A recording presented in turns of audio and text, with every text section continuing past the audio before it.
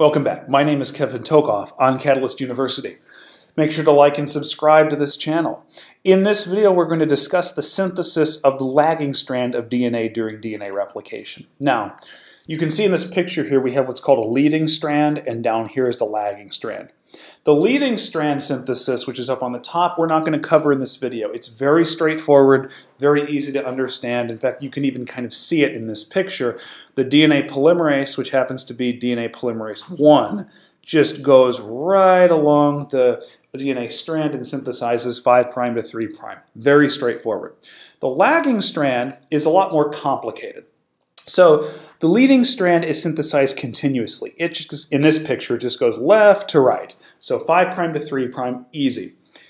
The lagging strand is also synthesized 5' to 3'. That has to do with the mechanism down on the organic chemistry level, which we're not going to cover here. The point is, it has to be done 5' to 3', but the problem is it still has to run in the same general direction, left to right.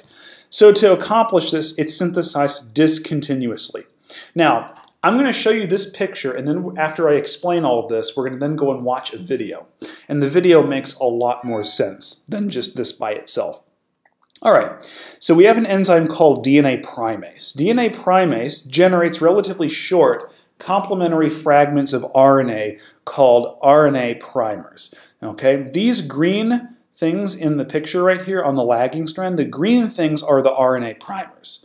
Okay, these RNA primers are complementary to parts of the DNA. Okay, and they hybridize to the lagging strand. Okay, you can see they're stuck on there. They're hybridized. Each of these RNA primers is about 1,000 to 2,000 bases apart. So the distance between this RNA primer right here and this right here is about 1,000 to 2,000 bases. All right. Now we have another enzyme called DNA polymerase 3, also called Pol3.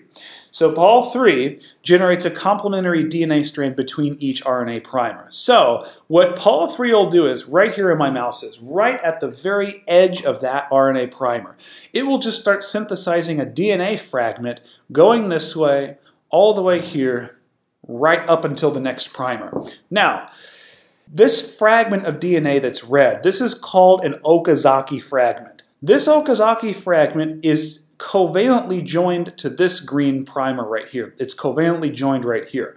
It is not joined to this primer over here covalently. It's next to it, but it's not joined covalently. Okay? And again, these red things right here are just Okazaki fragments. All right? Then what's going to happen, not shown in this picture, DNA polymerase 1, which happens to be the polymerase up here, DNA polymerase 1 or Pol1 then takes these RNA primers and it basically just replaces them with the corresponding DNA bases. So after this, you would see red here, red here, red here, red here. Basically all the green RNA primers get replaced with more DNA. So in other words, this green fragment right here, this primer, if its sequence was, say, AGUCU, then after the Pol1 acts, it would be AGTCT.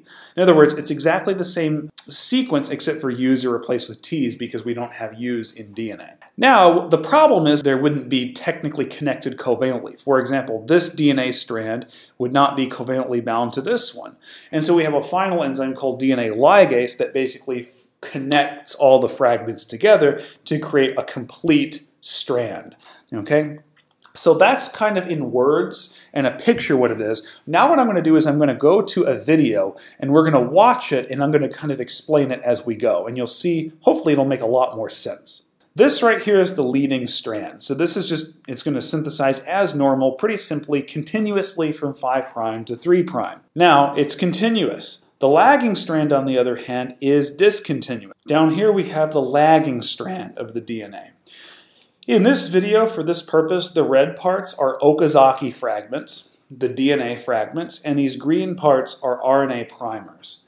And it's going to go over here, and this enzyme right here is called DNA Primase. Sometimes they'll call it Rna Primase. It's the same enzyme. It's basically just an enzyme associated with DNA polymerase that generates RNA primers. But you'll see it written both ways. And this green thing that's coming out of it is an RNA primer. Now we have this enzyme, polymerase 3, And you'll see what it's going to do. It's going to synthesize a DNA strand using that RNA primer. So this RNA primer and this DNA strand, they're actually covalently bound. And this DNA polymerase 3 is going to synthesize this strand 5' to 3'. And it's going to go right up until, and you'll see it's going to go right up until it hits the next RNA primer. And then it'll basically dissociate. Okay? Now, here's polymerase 1. It's going to come in here and basically chop up all these RNA bases and replace them with the corresponding DNA bases. So this is a different polymerase. It has some other activities that the other one doesn't. There you go. But now you see these two strands, they're actually not physically connected. They're not covalently bound.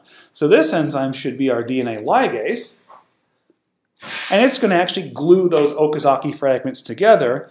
And then that process is basically just going to repeat over and over again. So let's watch that one more time. Let's find the right part to start. All right, let's just review. So DNA polymerase, this is actually Pol1. It's going to bind. It's going to all the other associated enzymes, the topoisomerase, helicase, break the strands apart. You see these single-stranded binding proteins. They're actually going to bind to single strands and prevent the DNA strands from reannealing. And the leading strand of DNA is just going to be synthesized easily, 5' to 3' in a continuous nature. Again, down here we have the lagging strand of DNA. It also has to be synthesized 5' to 3', but it's going to be done so discontinuously through the use of Okazaki fragments, these red small fragments of DNA. Here's our DNA primase, or RNA primase, as some sources will call it. It generates an RNA primer. Then polymerase 3 comes and it binds to the end of the RNA primer, and you get a new strand of DNA that goes 5' to 3' all the way until the polymerase 3 reaches the next RNA primer that's already bound to the DNA. Then polymerase 1 comes, and it's going to basically chop up all those RNA bases from the primer and replace them with DNA bases. And then the two DNA strands that are not connected yet covalently, DNA ligase is effectively just going to glue those together, and that process is just going to repeat over and over again, and that is synthesis of the lagging strand. Again, in this video, I don't go into the leading strand because it's really easy, really straightforward. I do have a video where I go into the organic mechanism on a molecular level of that enzyme, but it's pretty straightforward. The only one that's really complicated is the lagging strand.